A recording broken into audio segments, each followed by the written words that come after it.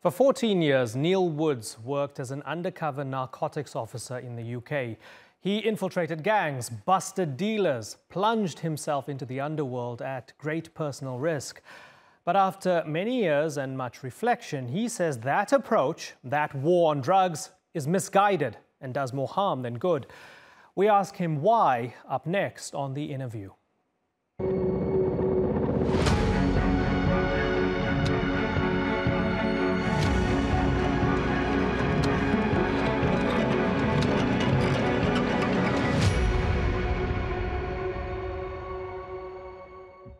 Former undercover cop Neil Woods, the author of Good Cop, Bad War and Drug Wars, the terrifying inside story of Britain's drug trade, joins us now. Good to have you on the program, Neil. It's a big topic. It's a passionate and divisive topic for many people. And before I get to, I guess, what your thoughts are on how to wage this war differently, or how to wage it at all or not wage it, let's learn a little bit about your story. So tell us about your time as an undercover cop in the narcotics unit and what it was like.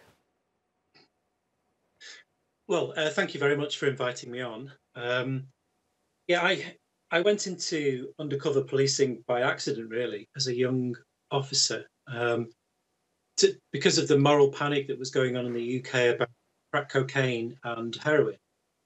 And so what I would do is I would go into an inner city area and I would spend several weeks befriending really vulnerable people who were using drugs very problematically, and get them to introduce me to gangsters who were dealing on the streets, essentially.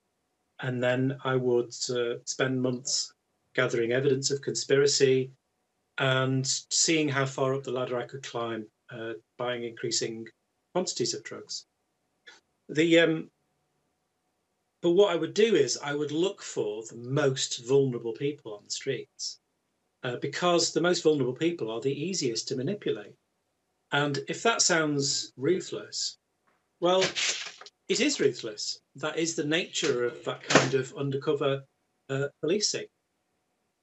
So I remember for one particular operation, I worked in Nottingham. And I befriended this man called Cammy, and I spent a long time getting to know him. And I worked out that the reason he was consuming heroin problematically is because he had a very traumatic childhood from a very violent father.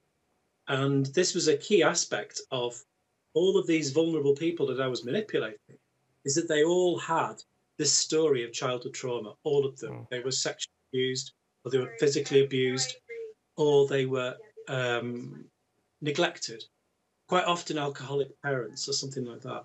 But this particular chap, he was also arrested alongside all of the serious gangsters, but he ended up being on suicide watch, minute-to-minute watch, when he was in the cells. And the reason for that is because he saw me as his one friend in the world, his one friend he could turn to, and that he'd never had anyone he could talk to before. So but he ended up getting 3.5 years because he had been committing offences.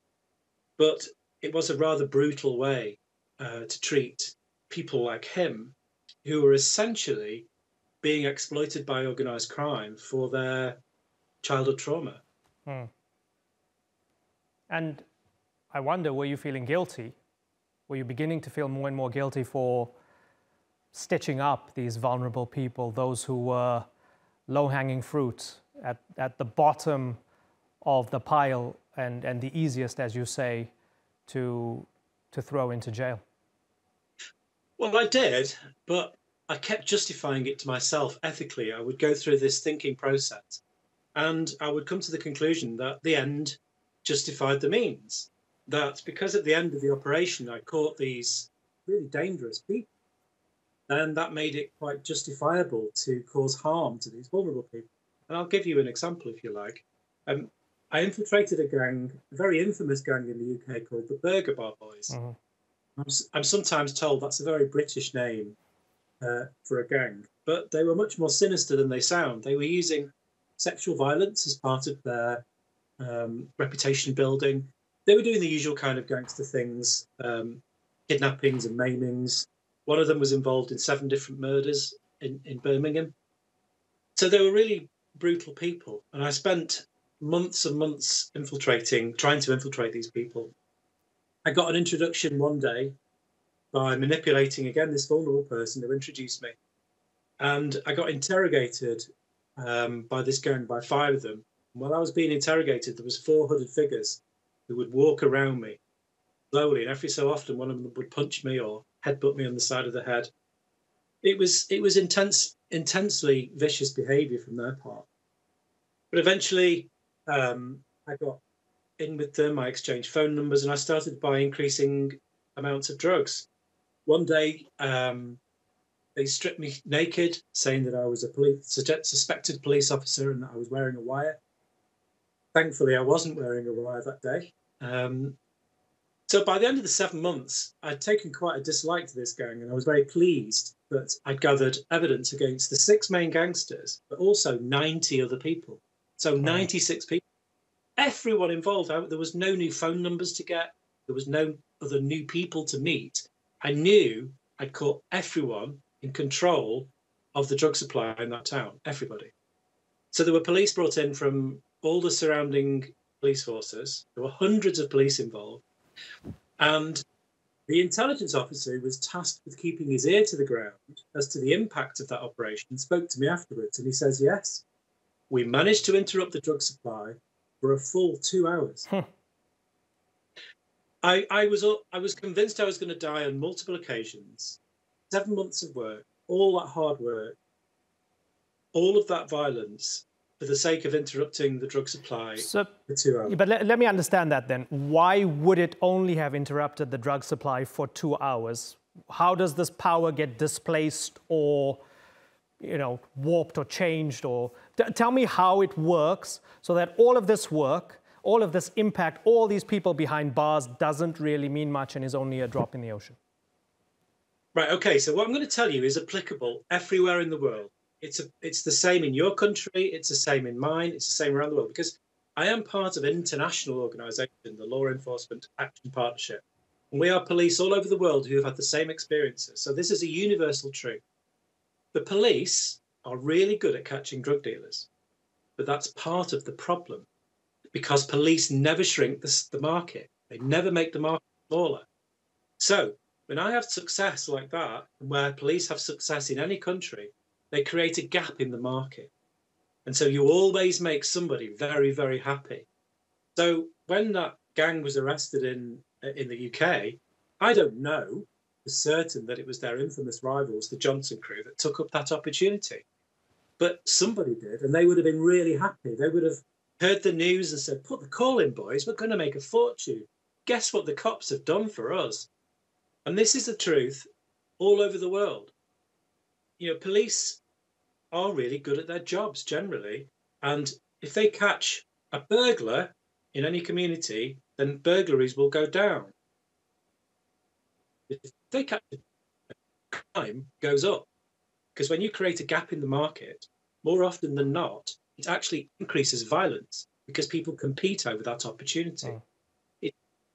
Yeah, so, I mean, we've seen it all. Heard about it with Mexican drug cartels. We've learned of the concept when it comes to terrorism in the Middle East, right? You knock out one group and the other group smells blood, and it's an opportunity for them to expand, to swallow up the resources of the other group, to monopolize the market and the industry. I guess the counter-argument is, yeah, the job's not done. You have to knock them all out, continue with the good work. What's your problem with that? Well, because it's not possible. We've been fighting this war for decades, endless decades. And all that's happened is that organised crime has got more powerful. So police don't shrink the size of the market, but they do change the shape of that market. So what we're doing by policing drugs in a prohibition regime is we are sharpening the sword of organised crime. Organised crime constantly adapts, becomes much more effective, more ruthless and more violent in response to our policing efforts. So if you compare with how aggressive any nation's drug policy is with nations that have taken a more harm reduction approach, there is a significant difference in the behaviour of organised crime. So, for example, in the UK, we now have 50,000 children dealing heroin and crack cocaine on the front lines. That's because we have an extremely punitive drug policy, very aggressive drugs policing. So organised crime has adapted to use children. In Sweden, they're even worse. They have an even more punitive drug policy, and they have open warfare. They had 400 explosions between rival gangs last year because there's a constant disruption of that market. The market never shrinks. It never will shrink. It never will. We cannot win this war. It's one of the biggest industries in the world. It's a bigger industry than textiles. We're all wearing textiles. Right? You can't reduce the size of that market through prohibition. It's not possible. So you sharpen the sword of criminality, they get better, they're winning this arms race, they're making a lot of money, and those you end up catching or punishing are not the big guns anyway. They're not the big bosses, not in any meaningful way. So you mentioned that word prohibition. So the current world war on drugs, which is spearheaded by the United States, it has been spearheaded by them for the past few decades, I guess, that is under the umbrella of prohibition. Now, there are a whole lot of other terms that float about when it comes to alternatives or solutions or different ways to tackle this. Legalization, decriminalization. Tell me where you stand and tell me what those words mean to you and what's actually the right way to... If the current path is the wrong path, what is the right path and who's doing it right? Okay, so my organisation takes the position that we need legal regulation, legal control to take the market away from organised crime, to prevent the violence and the corruption that's been caused by criminals controlling this supply network. So by legal regulation, that means governments taking control away from criminals. We avoid the word legalisation because it's a little bit meaningless. We're talking about control, legal regulated control. We also support decriminalisation of the possession of drugs, but that's a step. That's maybe a first step. That doesn't take the power away from organised crime.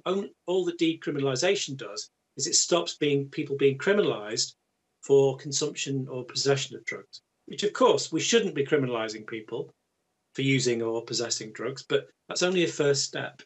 Now, a country that is doing it right in relation to heroin, for example, is Switzerland, because they actually used British evidence in 1994 to start prescribing heroin to people who use heroin problematically. And that basically ended their heroin problem. It took away that power from organised crime. It took their business away by medicalising it and looking after people who need that help. And that's what we did in the UK until the end of the 1960s, but we changed through pressure from the United States. And that was because the UK owed money to the United States from the Second World War, which gave them great power because they could increase their interest rates if they wanted to. Yeah. And you mentioned the United States. It's important to note that this worldwide war on drugs is essentially American domestic racism exported around the world through aggressive foreign policy, because none of these drug laws have ever been based on the harms of the drugs. It's always been about a perception of who's using them and using those laws to persecute people. And that plays out everywhere. Everywhere. In the UK, if you're black, you're 9 times more likely to be stopped searching for drugs than if you're white. And this is a racist policy which is being exported by the United States. The empirical research does show that different drugs have different levels of harm, not only to the individual, but possibly the society, families, friends, society. So when you look at this and you look at potential policy recommendations, do you separate these things out? Do you say, well, weed is one thing, marijuana is one thing, but heroin's another thing, cocaine's another thing? Do you look at it like that, or are they all in the same bag? No, I mean, that's a very good question, because legal regulation needs to be appropriate regulation according to the risks of the drug. So cannabis, as you say, is at one end of the spectrum.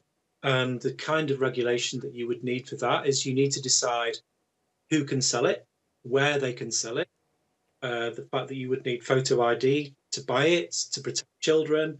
You would need to decide, we would recommend that you would have no advertising for it, no branding. But at the other end of the spectrum, you would only ever treat heroin as a medical regulation. And so the other drugs in between will be will be regulated according to their relative risks, and they will be much better controlled government than they will be criminal networks. But you make the point about comparative harms. It has been made clear by scientists that by far the most dangerous of all the drugs, both from harms to individual, family, and society, is alcohol. Right. And there's quite a big difference with how much more harmful it is. But you've got centuries upon centuries of cultural tradition built into how people perceive alcohol, so they look at drugs differently. Well, you have centuries, possibly thousands of years of culture and human society associated with cannabis use as well, and the opium. These things were relatively normal things, not persecuted really at all, or people using those drugs weren't persecuted up until the end of the 1800s, beginning of the 1900s. And actually, if you look at the global south, many of the drug laws are hangovers of colonial power and colonial influence. So that the drug laws that are left in place are the remaining power structures of colonial occupation. Where do you stand on some of those countries, especially if we look at, I guess, the Far East, where they're extremely draconian when it comes to their rules, their laws? Possession of cannabis could, find you in jail for a long, long time. I mean, sometimes there's the death penalty connected to drug use or drug possession. Obviously, there's a different cultural context from which a lot of that emerges. I mean, I remember speaking to somebody about how the opium wars had informed a lot of how a lot of East Asian countries look at drugs coming into their societies as foreign influences, poisoning their societies and stuff. You have a global movement.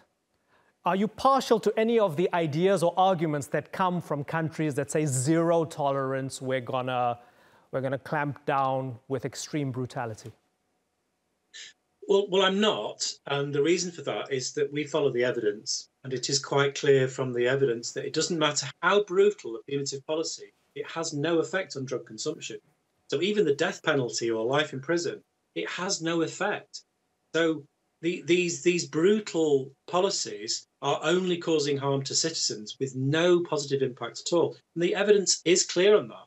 And I don't think it's unreasonable to follow the evidence. But you mentioned Southeast Asia. There are changes, a beginning of changes being talked about even there. There is a worldwide shift towards an evidence-based drug policy. I was talking to two Malaysian MPs at a course I was teaching at just about 3 weeks ago, and they were making the point that there is a very serious discussion in Malaysia about decriminalising the possession of drugs simply because they have an overcrowded prison problem. And this is causing them a serious societal problem. So, drug law reform can be a very pragmatic political decision. And actually, it doesn't take too long for the public to start supporting what they see as a positive step when they see the evidence.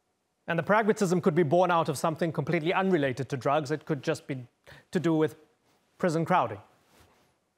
Yeah, exactly. And that is the discussion in Malaysia and some other parts of Southeast Asia. And that is an important point, because when you've got a prison overcrowding, you are traumatizing a section of your population. And actually what you're doing is you're hardwiring your problematic drug use for the next generation, where you've got children missing parents or other family members. I'm glad you mentioned the concept of trauma, because I want to bring this back to what you did and how it affected you. So we spoke a little bit about the guilt that you felt. You had to build relationships with a lot of people, and you ended up being the guy who put them behind bars. There's an element of betrayal and, winning over their trust and stitching them up. Tell me a little bit about your journey after you decided to quit the job and what was going on with you emotionally. Well, I'm diagnosed with PTSD and so complex post-traumatic stress disorder, and it is complicated in my way, because part of my condition is what's called moral injury. Moral injury was first identified in US veterans returning from the Vietnam War. But I also have, I had so many near-death experiences. I remember once a heroin dealer opened the door to me and put a samurai sword to my throat. And then after I was walking away from that, another person tried to rob me at knife point for the heroin I'd just bought. So there's just so many of those instances. And of course, these things take their toll. I didn't realize it at the time. But so I had quite a breakdown. I didn't understand what was going on. It took a long time to get diagnosed, 3 psychiatrists later. And so it's been a struggle, but it has been a very positive thing for me to be able to make sense of my experiences by being part of this global movement for change, so that my colleagues don't have to go through this, because there are police all over the world becoming traumatized because they have to fight this futile war. And it does happen everywhere. And for the poor people being persecuted by the police, So this is a fight that I feel duty bound to be part of. And it has helped me deal with my mental health struggles, like so many of us in the movement, right? To be able to have this platform and actually explain these facts to people. So again, thank you for giving me this opportunity today. I don't know if you can actually see it from your end via your Skype connection, but we have you in the video wall. There's an image of you from when you were much younger. You were smashing the Brill cream bottle, I think. The hair's all slicked back on the top, a lot more hair back then. So presumably, I mean, we got it from you, from your website, in a bomber jacket there on the corner. That's you playing the role, right? That's you undercover. Presumably one of the other cops took an image of a picture of you from across the road, from some surveillance spot. And it reminded me, when I looked at that, it reminded me of that movie Donnie Brasco, where Johnny Depp infiltrates the gang and Al Pacino's his handler, and it's got the slick back hair. And in that movie, Donnie is undercover, but he also has to go home to his wife and kids. And that scenario becomes very complicated and very difficult for him to juggle. It affects his personal life a lot. Tell me about Neil Woods as Donnie Brasco. Tell me about how it affected your personal life and your family life. You've got kids, right? Yeah, I do have two kids who were, at the time, they were young kids. But I used to actually arrange my legend when I was working so that I could take time off at weekends often. So I would have the really strange situation that I'd be having, in fear of my life, buying heroin and crack cocaine in the week, and then still take my kids swimming on a Sunday morning, which was a very, very strange shift. So yeah, I mean, it could be a strain at times, but I think it became much more so later on because I was dealing with trauma, and I didn't realize I was starting to suffer from PTSD, and I was still doing the work. So it became more difficult, but I still managed to keep that separation. I think my behavior at home didn't change. Right. Well, I don't know how many cops would be watching this program. I mean, there might be cops who are searching for you on YouTube as well, because a lot of people go down that rabbit hole as they're looking into other ways of doing this in the war on drugs. For those who are currently involved, for those policemen who probably are undercover right now, out there fighting this fight, infiltrating gangs, putting corner boys behind bars, your message to them is what? Most police I meet, they understand exactly what I'm talking about. We know as police officers that this is a futile war, but we do as we're told because we are duty bound to follow the orders, and we'll never walk back from a fight, right? So I know that you're fighting this war, but we, as police officers, we have the power to change the world because we have knowledge that the public doesn't have, but the public needs to have this knowledge. Because if the public is better formed about this policy, we will have change quicker because the public will put pressure on the politicians and the world could be made a safer place. So that would be my message. At least please consider, keep reading about LEAP, look us up on social media, follow us in the USA or in Europe or wherever we have members dotted around the world, and consider joining our movement. You'd be very welcome. Okay, Neil Woods, it's been a pleasure talking to you. I thank you so much for sharing your experiences and your insights with us here on the InnerView. Thank you very much. All the best.